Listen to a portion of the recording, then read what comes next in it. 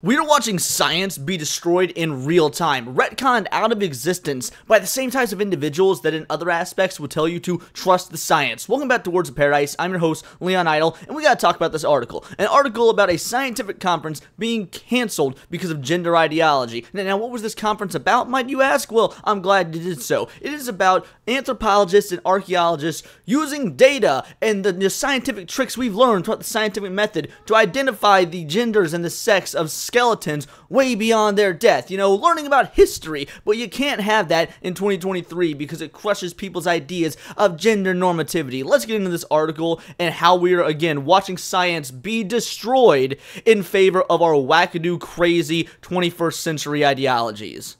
Conference cancels panel on biological sex and human skeletons over transphobia fears, commits the cardinal sin. Elizabeth Weiss, an anthropology professor at San Jose State University, said the field is falling in an off-the-rails agenda. Now, this is a chick, this is a female from California. Even a California white female is saying, yo, this is going a bit crazy. Let's go through here. Exclusive anthropologists from the largest association of anthropologists in the world canceled an event discussing the importance of biological sex in the context of studying the human skeleton while citing transphobia as the reason for the panel being cut. You now have scientists too afraid to speak academically in their scientific panels because they are afraid of the trans mob. Like for all you individuals out there that are part of this, this trans community, is this your goal? Is this what you wanted? Were you wanting to shut down science? Because once again, let's walk back to, 2020, the summer of 2020, when I'm sure that you guys were stuck in your homes dealing with your own mental illness. I thought your whole thing was trust the science, but now here you are. You've got real scientists so damn scared to talk about actual science that they are canceling scientific conferences. Are you proud of yourselves? Do you look down at the hole where your dick used to be after you had it cut off and you think, you know what, I've done a real good job? The American Anthropological Association, AAA, and the Canadian Anthropology Society, CASCA,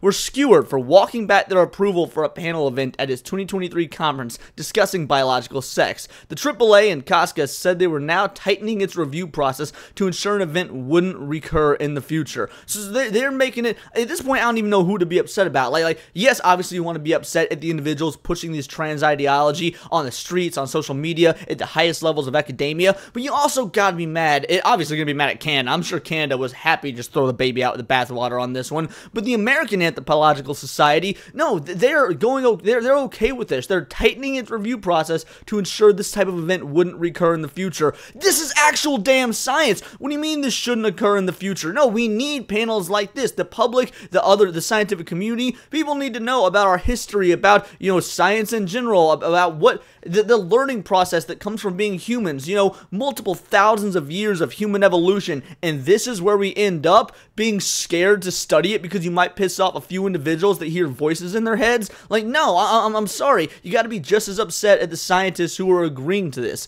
The event in question discussed sex identification, whether an individual was male or female, using the skeleton as one of the most fundamental components in bioarchaeology and forensic anthropology. And you want to know why that is? It's because 9 times out of 10, you can tell whether someone was a dude or a chick purely looking at their skeletal structure, because there is a biological difference. You want to claim, oh, gender's a social construct. I ain't here to argue whether that is or isn't the case. I mean, let's be real, it isn't. Gender is not a social construct. But for the sake of argument, let's say you're right. Let's say it is. Biological sex still ain't a social construct. That's goddamn science. And now you're fighting against that as well. Like, it was fun to make fun of you for your social ideas, but now you are actually destroying the realm of human learning. One of the speakers who was slated to attend, Elizabeth Weiss, an anthropology professor at San Jose State University, said in an interview with Fox News Digital, the field has been nosediving in an off-the-rails agenda, with activists pushing for some facts to be replaced with feelings. Oh no, we got Weiss over here sounding too much like Ben Shapiro. I'm sure the mob is absolutely coming for her purely for that sentence alone,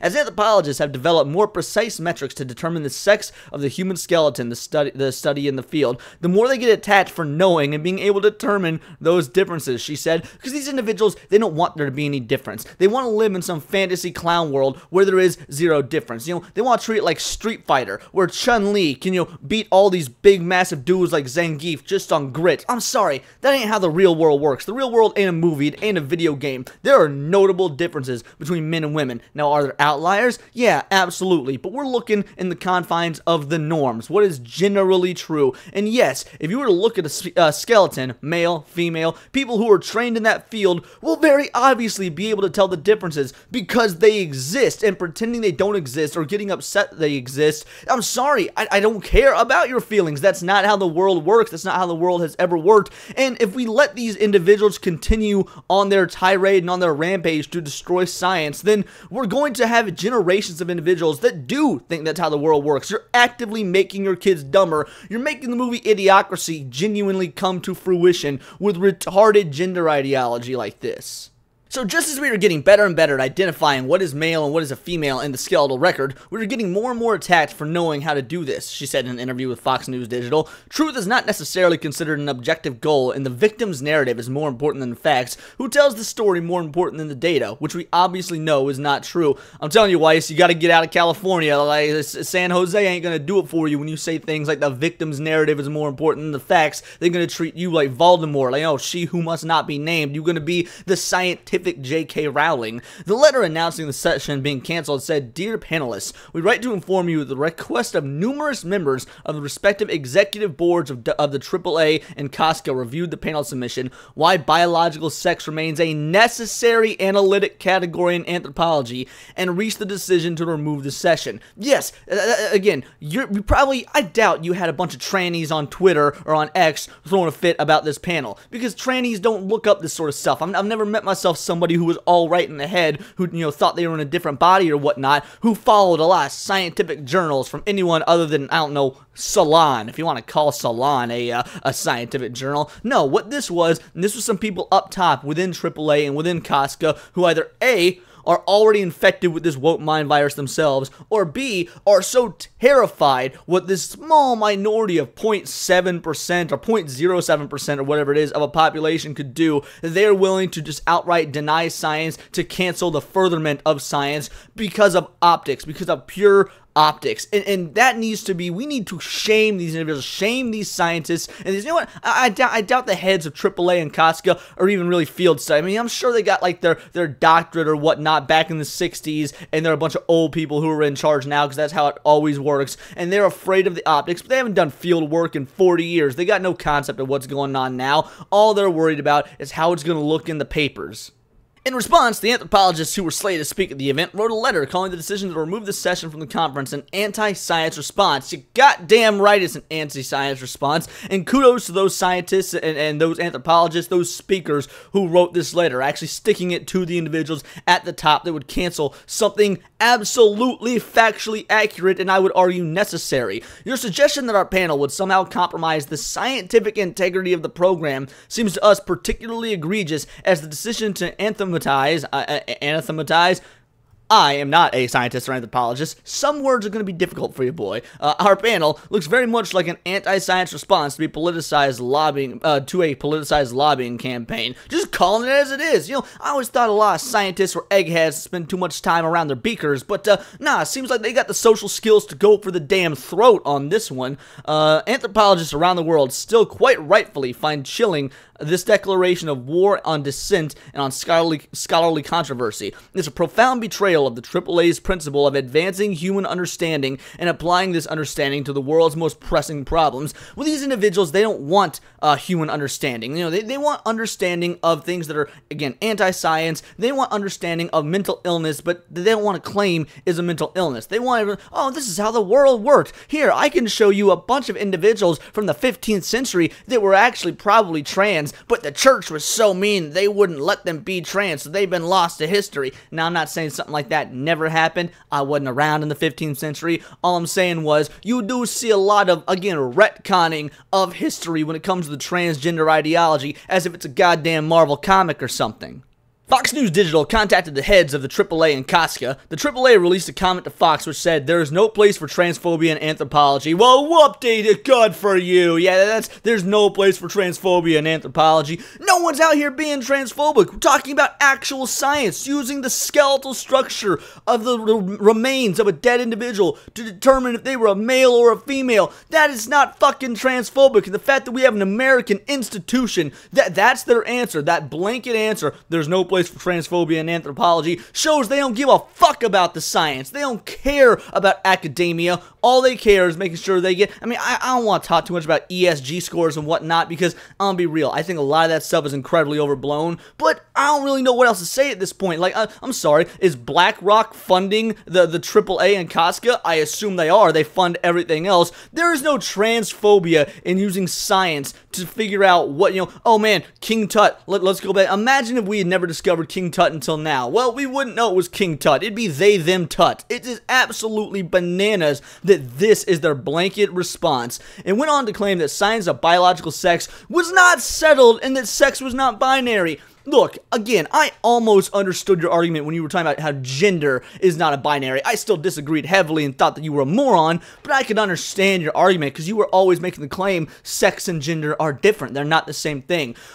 Even if that was the case, sex has been fucking settled. Sex has absolutely been settled. Ain't no self-respecting scientist in the world think that sex wasn't settled. When people still believed the earth was flat, those scientists then at least knew, yeah, we got a pretty good grasp on sex. Like, what are you talking about? It went on to claim the science of biological sex was not settled. You mean to tell me humans been around for tens of thousands of years, but we're only just now realizing, there might be more than just boys and girls. I don't know how we evolved like this, and we continue to have all these children to make the world go round and created all these fascinating inventions to better our environment, but the idea of what's swinging between our legs, we still ain't figured that out after tens of thousands of years. The session was rejected because it was framed in ways that do harm to vulnerable members of our community. It commits one of the cardinal sins of scholarship. It assumes the truth of the proposition that it was set out to prove, namely that sex and gender are simplistically binary, and that this is a fact with meaningful implications for the discipline. The AAA told Fox News Digital. What absolute word salad. Like, first of all, I will acknowledge that is technically the cardinal sin of any sort of investigative process. Assuming the outcome and then building your narrative around what you think the outcome will be. Like that's the cardinal sin of police work. That's going to be a cardinal sin in anything like this as well. But we know this is true already. The science, not like the science is still out on it. Once again, thousands upon thousands years of human evolution. This one we pretty much got in the bag. So yeah, there's a reason that we know King Tut was King fucking Tut. Because even in the 30s, we could take a look at that skeletal structure and be like, that was a dude. In fact, we were so good, we were able to narrow down the age. King Tut was about 19 years old, give or take. So not only was it a dude, but he was a young man with a club foot. It further said that anthropologists should not strive to identify sex conclusively, and that sex determinations were merely an estimation. Oh, get the fuck out of here. Around the world and throughout human history, there have always been people whose gender roles do not align neatly with their reproductive anatomy. Hold on. We're not talking about gender roles. We're talking about sex, because you guys have always made the claim that sex is real, but gender is different, and that you got onto us for saying, no, they're the same. You can't sit there and now try and conflate them and be like, oh, no, they're the same. No shit, they're the same. That's what your boy's been saying for the better part of a decade, and you've been telling me that I'm a transphobic, anti-LGBT fascist or whatever. So no. Are they the same or are they not? Because this is about biological sex. There is no single biological standard to which all humans can reliably be sorted into a binary male-female sex classification. AAA continued, yes there is! There's male, there's female, and then you got some mutants in the middle when stuff goes wrong with their chromosomes and whatnot. But we can't act like that's the norm. Those are mutations. They're not good, and they're meant to be excised from the gene pool. Like, I cannot believe that, again, they are just kowtowing to ideology. It's not even, this point, it doesn't even sound like they're afraid of the ideology. It sounds like they believe in it full force. Like they have been trained that so much. You ever tell yourself a lie so much that, you know, you end up believing it's true, or you've been told a lie so much that you knew it was a lie, but you heard it so many times, you end up just, you know, accepting it as truth,